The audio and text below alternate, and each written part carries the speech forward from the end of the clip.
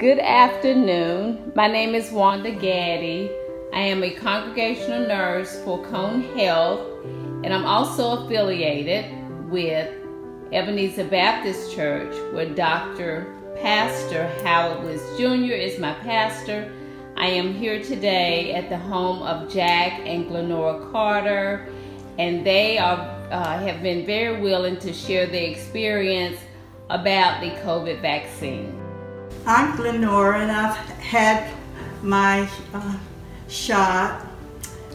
I was hesitant. I didn't plan to take a shot, but it's the way it happened. God was in the plan. Wanda was helping me, and the day she called and asked if we could be there at 11:30, ran out of the house and we made it by 11:32. I got the shots first time. It didn't hurt. I don't like needles, but I didn't feel the shot. And I came home. I was fine, except my arm was a little sore. The second one, it was fine, but I was a little weak for a few days.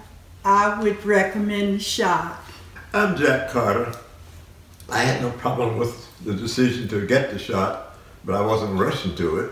But we had the opportunity to get the first shot, and everything went very well. Actually, didn't even feel the needle on the first shot. I had no problems afterwards. And then we got the second shot, went very well. But one of the things I'd like to say is that we put our faith in God. We can trust Him to take care of us after we get the shot. Too often, we start adding things to what we're doing, and we make mistakes. So I'd encourage everybody to get the shot, get both of them, and just take God with you. He's there. All you gotta do is ask Him.